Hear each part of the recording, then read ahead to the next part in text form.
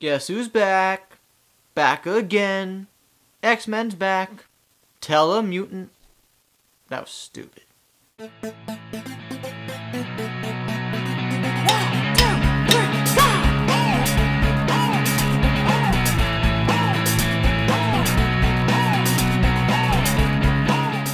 Hello everybody, welcome to MaffmanJones Movie Reviews. I'm your host John Maffio, and today's featured movie is the latest from director Bryan Singer, who directed the first two X-Men films, X-Men Days of Future Past. There were a lot of cast members in this film. It's probably one of the biggest ensemble casts in film history. It includes previous characters and new characters, but the primary ones include Hugh Jackman as Wolverine, James McAvoy as young Charles Xavier, Michael Fassbender as young Magneto, Eric Lehnsherr, and Jennifer Lawrence as Mystique. And the story takes place both in the future and the past. In the future, it's very bleak. Earth has been pretty much obliterated by these ever-evolving Sentinels that took over, and they basically can adapt to any power. The story is very similar to Terminator 2, and the X-Men have to send somebody back to the past, 1973, to convince Mystique to not kill Peter Dinklage's character, who created Sentinels.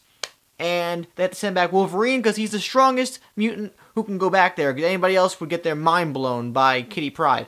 So he goes back, and he has very limited time to convince and persuade and take action on this, otherwise the world as we know it is gone. Brief backstory on X-Men with me.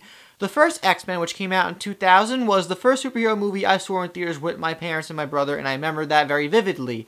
X2, I saw X3, I've seen every X-Men movie in theaters. I actually enjoyed X3 a lot when it first came out, because I was naive and stupid back then. But Bryan Singer came back to direct this movie, and he is the king for X-Men films.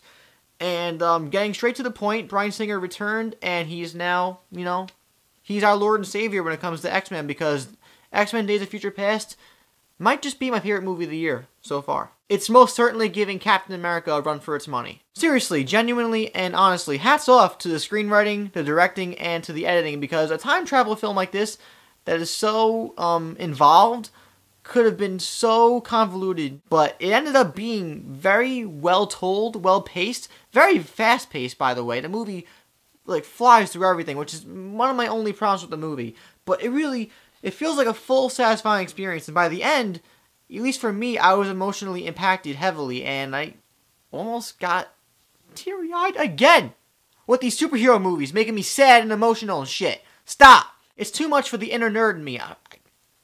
I'm gonna implode. All the characters get their essential screen time, even like the side characters who are only there to either get killed or to do something cool. They all have something to show. But the main characters in this movie, Hugh Jackman returns as Wolverine, even though he doesn't have that much to do action-wise.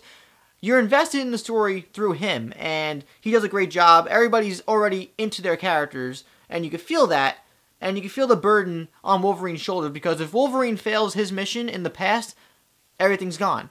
James McAvoy and Michael Fassbender are great as their characters. Everybody, even Jennifer Lawrence, has a lot of time to shine as Mystique. The older characters, frickin' Patrick Stewart, Ian McKellen as the older Professor X and Magneto, they're also really good. Everybody in this movie, for the most part, does what they have to do, and in some parts, exceed expectations. I didn't even mind the fact that this wasn't a proper first-class sequel like people wanted, because you got the best of both worlds, and there was no real bias. There was screen time for the characters that you were familiar with, and screen time for the characters that you just got acquainted with a couple years ago. In the very beginning, things were moving really fast, and I get why, because they're trying to show a sense of urgency with the dire situation going on and all the despair. But I wasn't buying it until Wolverine got sent into the past. Then I was fully invested emotionally, but before that I wasn't. But the story, a lot gets done in this movie, and it doesn't feel forced, which is a great thing. Everything blends together well in this movie. The humor, the action, and the drama, they all seem to complement each other. There's not a whole lot of action going on in this movie. It's there to complement the story, which I think is a great thing, and you really feel heavily invested watching the action, because there's a situation that's very dire. And there's one big scene that includes Quicksilver, who's played by Evan Peters in this movie.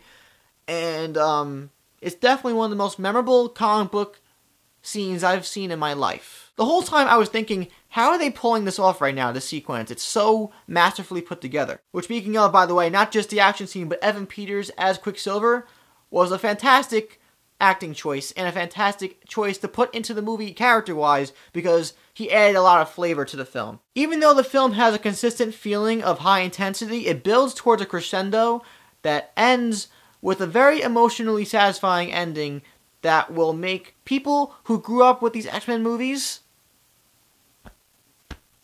I don't even gotta say. It's all a very sweet, genuine ending that if X-Men were to end with this film, like forever, I wouldn't mind it at all. And by the way, those Sentinels in the future, they're like T-1000s times 1000. They are scary. X-Men Days of Future Past is perhaps one of the best superhero movies I've seen in my entire life because it does a lot of things. It's also one of the best X-Men movies, mind you, definitely, because it brings the best of both worlds, and it brings humor, it brings drama, it brings action. They all feel consistent, and everything is elevated. Nothing feels forced, and if you're a genuine X-Men fan who enjoyed the good movies in this franchise, you'll get your kick out of this one and more, in my opinion. Even after sleeping on it, I pretty much loved this movie. I'm going to give it a 4.5 out of 5 stars. It's a mafficiously darn good movie. Hell yeah, bub. Turning the tables to you guys. Have you seen X-Men Days of Future Past?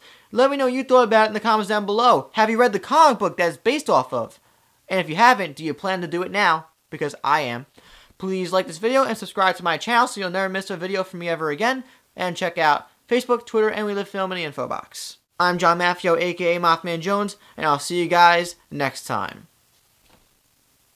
That's the part where, if I had, you know, good editing skills and a good program, Wolverine claws will come out. With sound effects, but I use iMovie. Fuck.